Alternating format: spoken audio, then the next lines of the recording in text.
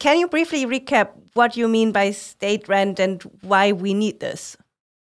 Okay, so first of all, the idea of state rent, or some people used to call it storage rent, it is not new idea, and a lot of people entertained it back in 2014 and 15 before Ethereum started.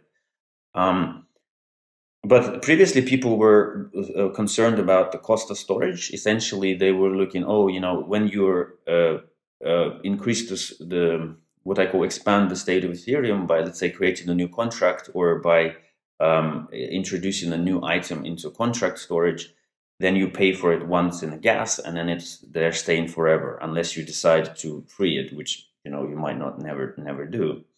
And so people were representing this problem as like, okay, so you pay it once, but then other people will have to pay for it for like till the end of time.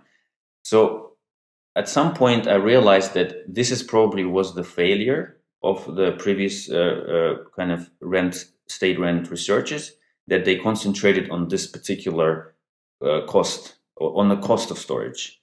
Because if you start this argument, you very quickly find yourself arguing about things that you don't know. Like, we don't know how much it costs to store these things. Like, we don't know depending on different kind of storage, how the cost function tails off and things like this. So instead, we sort of pivoted from this approach and realized we're going to only talk about the performance implications of the state rent, of the large state. This is the problem that we've seen, is that as the Ethereum gets more use, or even with a constant use, the size of the state grows, and that brings some performance problems, which we could observe. It's not something that we speculate about. It's something that we can measure. And this is one of the reasons why we have this emulation simulation group to help us. Okay, but the other part that it didn't answer, I think, is so if we don't bother clearing the state that people use, and the concern is that the state is probably something that you use for a while, but then the dApps come and go. A lot of them come and go. They will, but the state that they've been using is in the system, so everybody has to keep downloading it back and forth. So what we can talk about is the total state, which is essentially, let's say, 10 gigabytes at the moment. Everybody has to download 10 gigabytes when they join a network.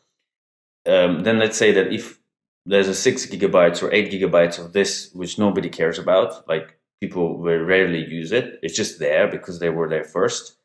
And then there's a useful state, which is what everybody who new people who come to the system, they have to be content with using just 2 gigabytes. So the problem is that this kind of the useful state kind of keeps shrinking. So you essentially end up with lots of garbage in your state, which everybody has to shuffle around. But the actual useful space is really constrained. You can compare it with let's say the state of the property market in the like center of London or something like this, where there's a lot of houses empty. They actually owned by somebody, but nobody really lives there. And then so the rest of all the people who want to live there, they have to be content with a very small number of houses.